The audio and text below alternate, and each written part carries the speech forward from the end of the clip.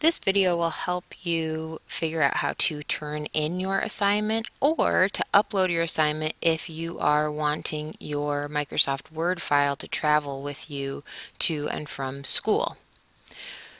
Thank you to Lottie, who has lent me her student profile. She's going to open up LA8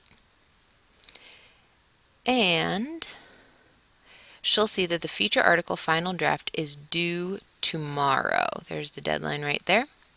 So she's going to open this up,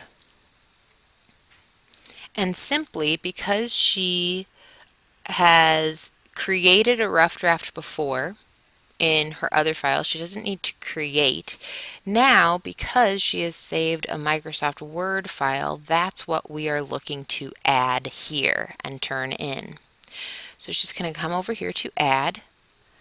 She's going to upload her file. She'll be able to find this file in her student folder. So opening up computer, there's the shortcut to her student folder in the home drive.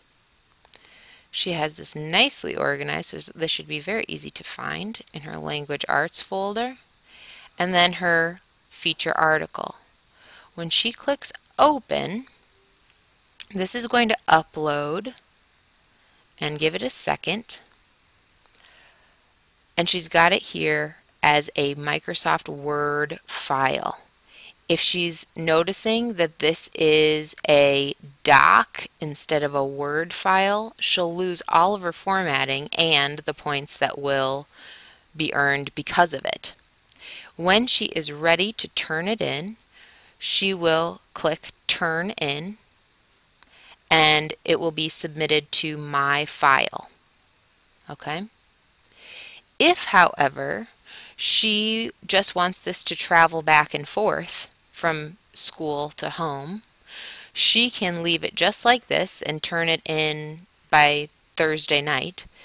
And then when she gets home, she can open this back up, click on this to open it back up. She'll need to download it again, and in this way it's saving this document in much the same way you would save it on a USB flash drive.